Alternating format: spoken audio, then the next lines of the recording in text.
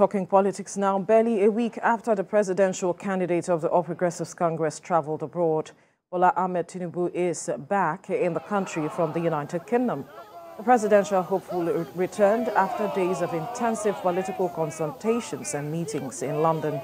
Asiwaju Bola Tinubu was received by the vice presidential candidate Senator Kashim Shettima, DG APC Presidential Campaign Council, Governor Simon Lalong, and other chieftains of the ruling party. Olawakon has details.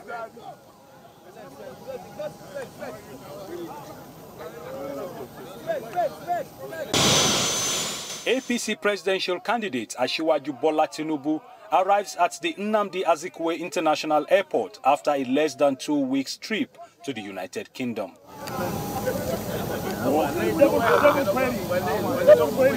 He was welcomed by the APC vice presidential candidate Senator Kashim Shettima, DG APC Presidential Campaign Council, Governor Simon Lalong, former Governor of Edo State Adams Oshiomhole, and other chieftains of the ruling party. A crowd of supporters also thronged the Nnamdi Azikiwe International Airport to welcome Asiwaju Tinubu, whom they say is the most preferred candidate on next year's presidential ballot.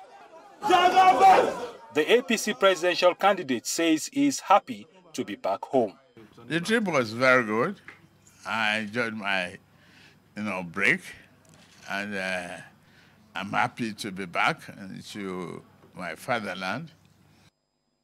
Asiwaju Tinubu says his team will be performance-driven and will improve the welfare of Nigerians and take it to an enviable position among the Committee of Nations. Nigeria should expect a very intelligent ability to think and perform. Nigeria should expect that the help they needed is here. The hope that is almost teetering is back, and back actively. And we hold every effort to the country of patriotism, dedication, capacity, and ability to do the job, not negative thinking.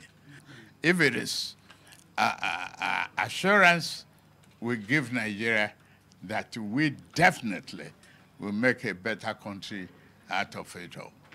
The former governor of Lagos, whom many consider to be in a pole position to clinch victory at the presidential election, embarked on a short trip to the United Kingdom, where he relaxed and held strategic meetings and consultations ahead of the campaigns leading to next year's elections. Olawakon, TVC News, Abuja.